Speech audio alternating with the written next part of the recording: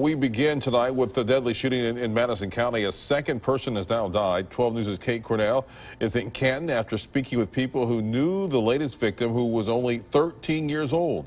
Kate. Byron, he was only 13 and he was an 8th grader at Nichols Middle School in Canton. He and a few others were in UMMC in critical condition, and he did end up passing away. This was after being shot and killed at the McDonald's on West P Street, and he will be missed by many. 8th grade is the year that 13-year-olds like Robert Luckett begin to start setting goals and looking forward to high school and seeing what it will entail for them. But for Robert, his dreams at Nichols Middle School in Canton were cut short after being shot and killed on Wednesday night. Head football coach Michael Nelson says that what he'll miss the most about Robert is his performance on the field, but even more so just goofing around together.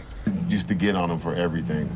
Like I used to grab his big old cheeks and just bother him about that. So I used to just really just mess with him. Just the whole interaction with him completely is what I'm going to miss. Calvin Smith, the football offensive coordinator, says that Robert's winning smile and positivity could and did cheer up anyone on their worst day. He always supported, like, if he feel that you down, he gonna say a little joke to brighten up your day. So he one of them kids, he had his own sense of humor, and kids love him.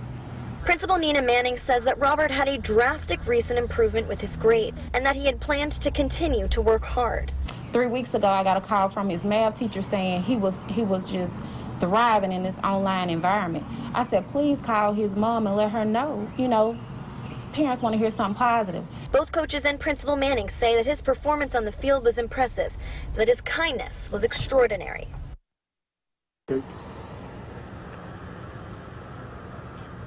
Principal Manning also added that they are putting together online counseling for anybody who's taking it really hard about the news. Live in Canton, Kate Cornell, 12 News.